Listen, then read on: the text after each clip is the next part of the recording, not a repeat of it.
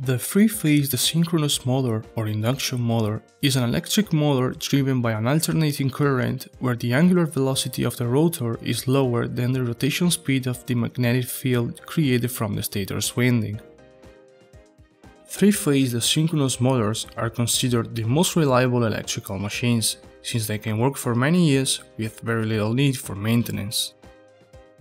Jaes, for over a decade, has been providing its customers with the best solution for the supply chain, and in their catalog you can find any type of asynchronous motor from the leading manufacturers. Let's now disassemble a real motor to see how it is composed. Its external surface is thin, and there is a cooling fan directly connected to the crankshaft.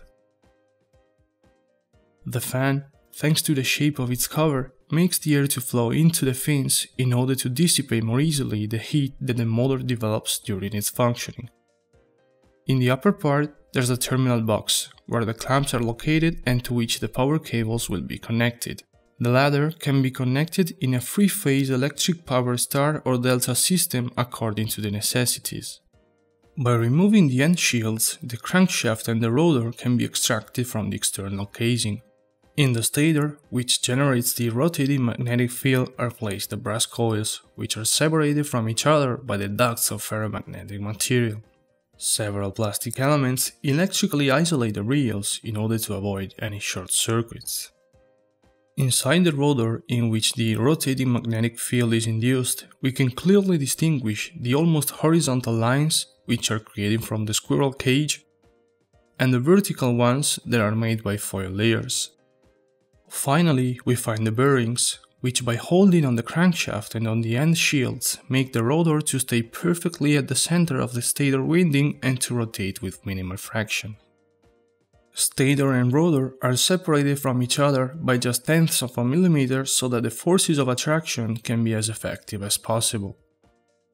The electricity is induced on the rotor thanks to electromagnetic induction, and not from a direct electrical connection. That's why this motor is also called induction motor. Besides, the rotor is never going to reach the speed of the magnetic field, but instead it's going to rotate with a specific speed which must be inferior to the synchronous velocity. This explains why it's also called the asynchronous motor. If you're interested to see this motor's internal functioning mechanism in detail and to discover how you can use them in the industry field, you can watch the video in our playlist, What is an Induction Motor and How it Works. If you think this video was useful, let us know your opinion by leaving us a like in the comment. You can also share the video and subscribe to our channel. We suggest that you take a look at our website jaescompany.com in order to find out more about our next projects.